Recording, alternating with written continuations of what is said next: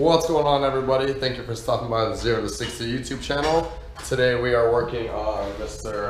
133.7's Q60, aka Kirk, and we are installing, as you can see, some rear camber arms supplied by Z1. Obviously, we paid for them, but you know, we have to say supplied by them because that's where they were purchased. But yeah, shout out to the plug. They got also little grease fittings, which not all camber arms have. That's really cool that those have that on both of them. That's really cool. But yeah, we're gonna go ahead and install these. They also sent, I think, Loctite and some extra bolts that they don't require, but they recommend them. So we're gonna see what these special bolts are all about. And he's already added over here. Now, guys, take a note. If you've paid attention to the videos before, you notice that I have an air compressor and air tools.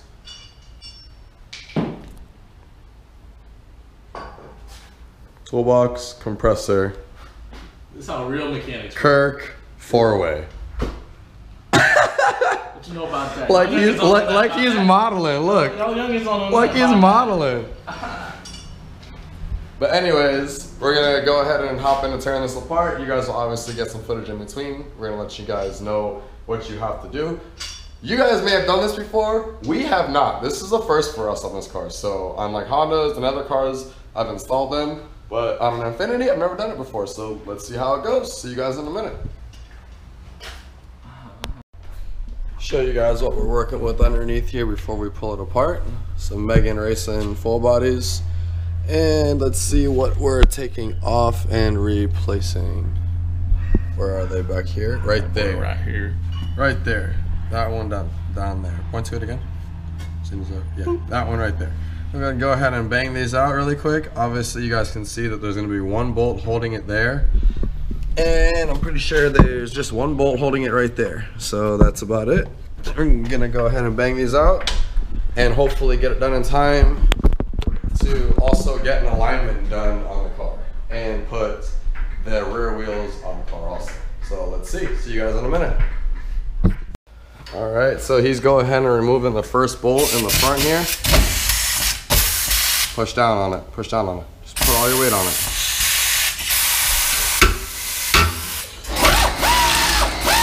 All right, hold on.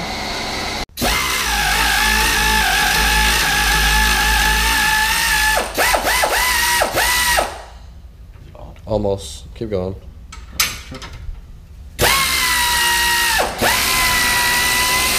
There you go. Now that that bolt's removed, all he's gonna have to go ahead and do is remove that rear one, and the stock ones are out.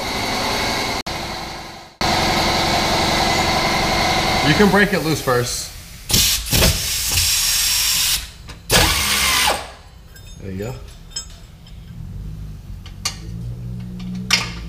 Yes, guys, I'm showing him. He knows how to work on a car, but he's never used air ratchet before, so I do not want him to hurt himself. I was just giving him some tips with it. Holy shit.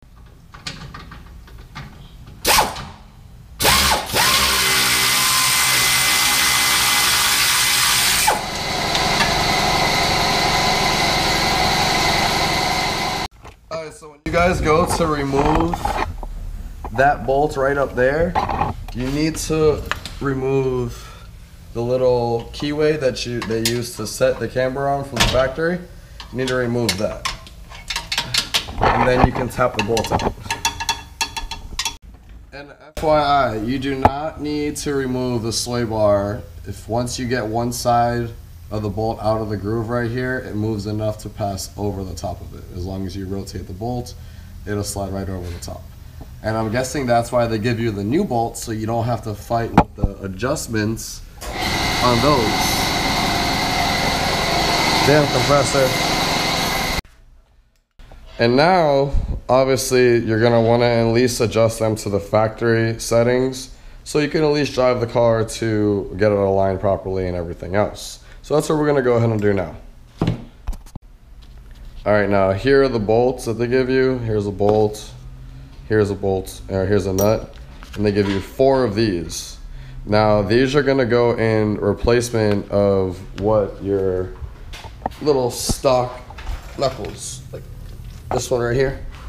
It's basically going in replacement of this. So they give you 4 of these. You're gonna put these on the outside part towards the inside of the body, but on the outside of where they bolt up. So we'll go ahead and show you a video once it's assembled. Alright, so now what he's doing is he's fighting to line it up a little bit. So he's taking a bigger screwdriver or a pry bar, whatever you prefer to use, and just lining it up so he can guide the bolt in, and it goes in through the other side. Where's my metal plate thing? So now you guys can see how that little adjustment plate goes in there. It slides right in between the grooves. And you put the one on the back side already? I'm trying to make sure it's actually on there right. Okay. Alright, now he's just doing the final stage. Now I'm about to break my fucking hand. Why you gotta curse? Oh. I'm sorry.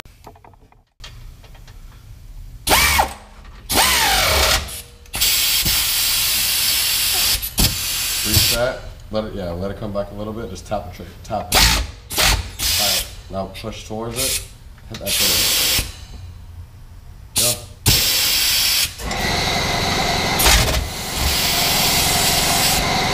Alright. Turn just the wrench. Try tightening just the wrench. And don't go the wrong way. You're gonna pull towards it.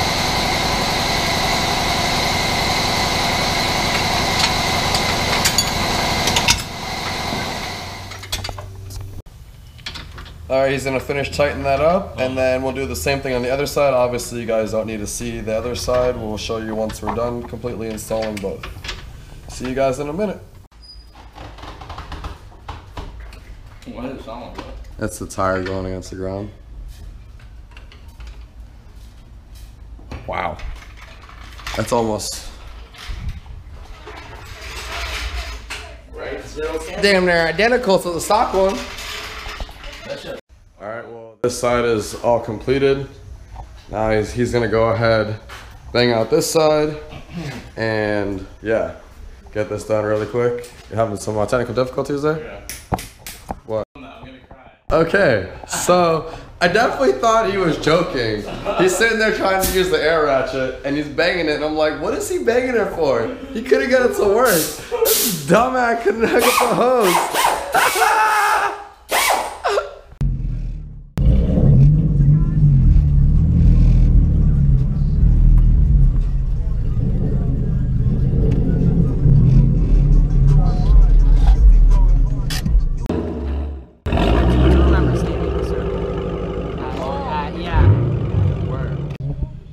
Quick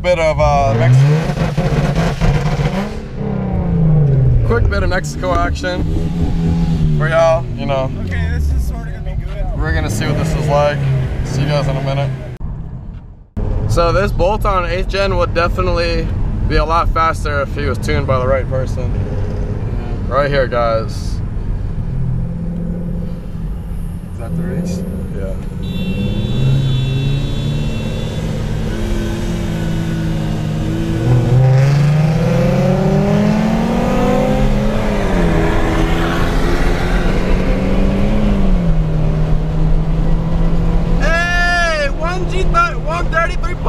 For the win by a long shot.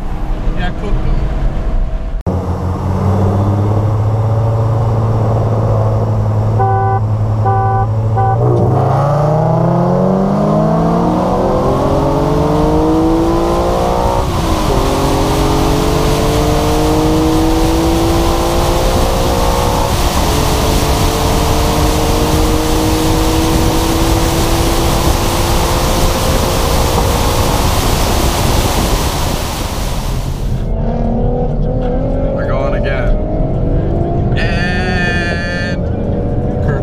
Pulls away again.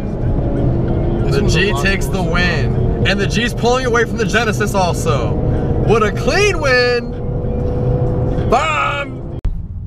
Full bolt on 8th Gen SI versus 9th Gen SI.